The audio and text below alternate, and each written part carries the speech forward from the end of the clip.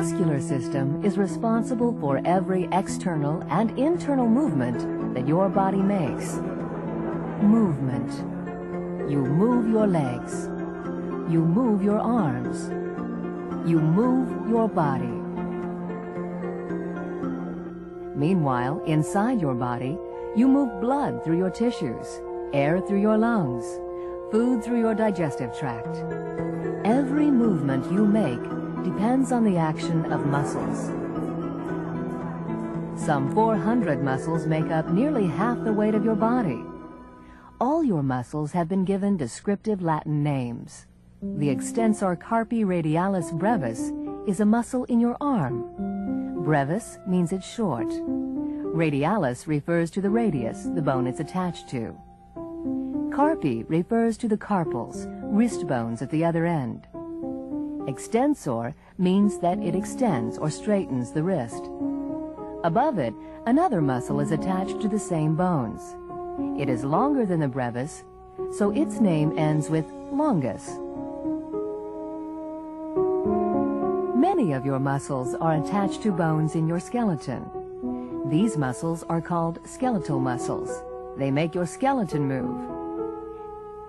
Every movement you make requires the coordinated effort of at least 2 skeletal muscles. Near a joint, one muscle is anchored to a bone by a tendon. It is connected across the joint to another bone. That muscle can contract and pull the 2 bones closer together. Another muscle opposes the first one. It can contract and pull the bones farther apart. For example, the muscle called the biceps pulls up your lower arm, while the triceps pulls it down. It takes 2 muscles to open your mouth and 4 larger muscles to pull it closed when you bite down hard or chew. Opposed muscles don't always alternate their contractions. They often work together, contracting at the same time. This can steady a bone in preparation for a forceful move. Because opposing groups of muscles work together, they must all be strengthened proportionally in a bodybuilding program. How does a designer of exercise machines take this into account?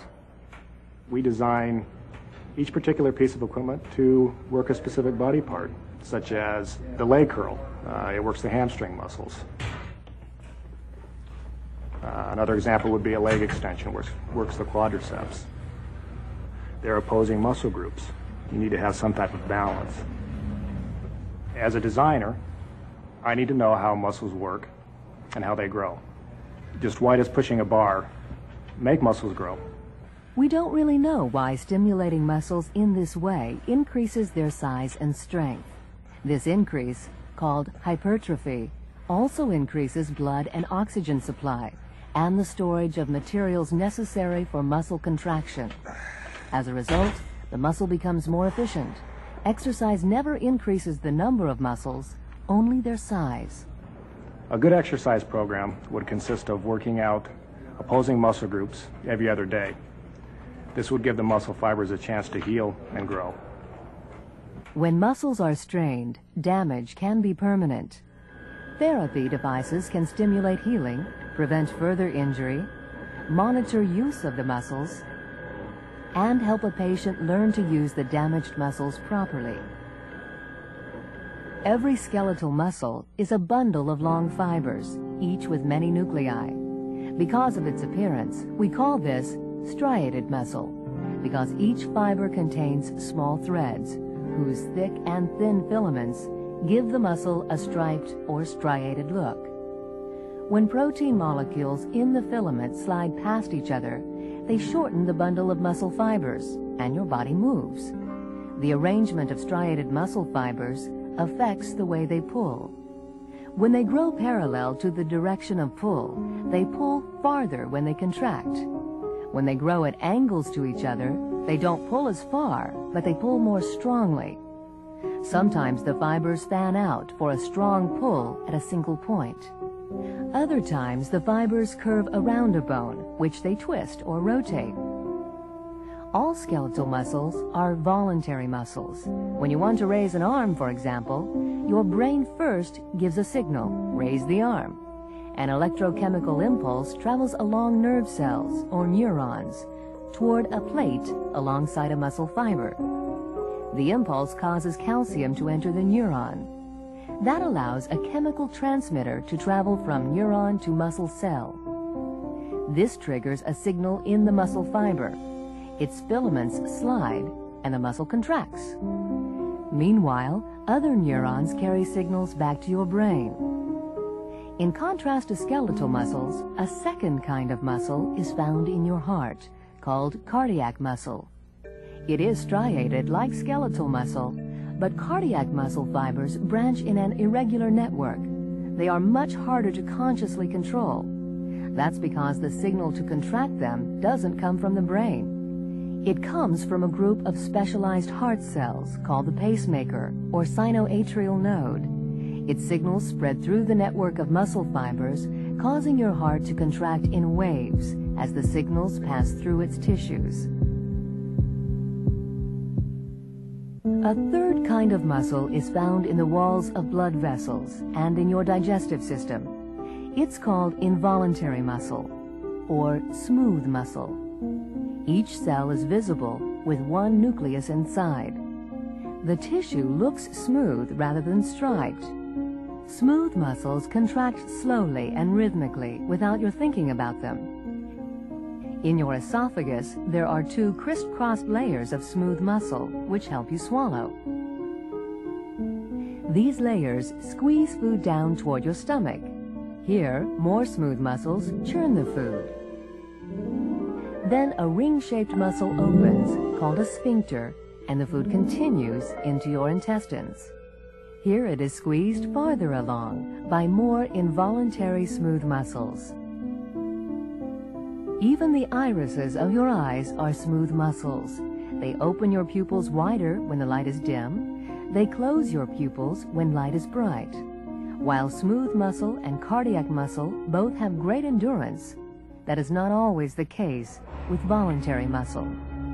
You see, there are two major types of voluntary muscle fiber, called fast-twitch and slow-twitch fibers. They affect an athlete's performance because they differ in the way they store and release energy. That energy comes from the chemical bonds that hold carbon, oxygen, and hydrogen together in a simple sugar called glucose. Glucose can be broken up by enzymes. Then it forms a compound called pyruvate. Another part of this reaction stores energy in the chemical bonds of a compound called ATP, or adenosine triphosphate. Here the energy remains until a nerve impulse signals a contraction.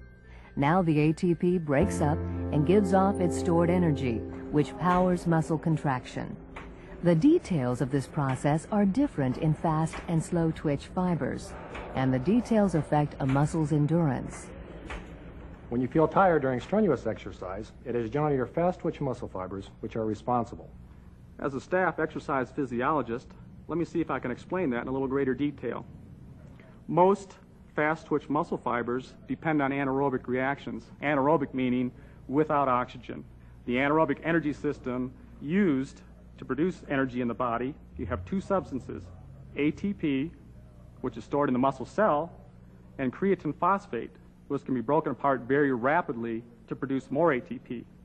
Now, muscle cells store very little of both of these substances. When you pull against a heavy resistance, you depend on your fast-twitch muscle fibers. They are big, strong fibers that contract to maximum force very rapidly, thus the name fast-twitch muscle fibers. They can run out of stored ATP and creatine phosphate, and consequently, energy, in less than 30 seconds. Slow-twitch fibers, on the other hand, are not as strong as the fast-twitch fibers. They're more of an endurance-type fiber. Also, they contract much more slowly than the fast-twitch fibers, thus the name slow-twitch muscle fiber. They're also called aerobic fibers, which means with oxygen, meaning that oxygen must be present in order for pyruvate to be broken down. Due to the smaller size of slow-twitch muscle fibers, They are not as strong as fast-twitch muscle fibers, but their aerobic reactions produce 19 times more ATP than anaerobic reactions. When the oxygen supply to the working muscle is sufficient and ATP is produced aerobically, there is no lactic acid buildup and plenty of ATP to supply the working muscle. So exercise can continue for an extended period of time. If you're looking for greater muscle endurance, I recommend a low-intensity, longer duration type exercise. And I would recommend, for size and strength gains, to use a heavier weight with lower repetitions. This would increase the size of the fast-twitch muscle fibers. People with better developed fast-twitch fibers can excel at sports like the high jump or the long jump because jumping requires a rapid, strong muscle contraction. They can also excel in sprinting or any sport which requires a maximum burst of muscle power for a very short time. On the other hand, people with better developed slow-twitch fibers can do well at sports like long-distance running. Here the pace is slower, but a single race may last for quite a while and require great endurance. Your muscles respond to the demands that you put on your body, and many of them respond to your conscious control. When you move your limbs, or move blood through your bloodstream, or food through your digestive system, you depend on the actions of your muscular system.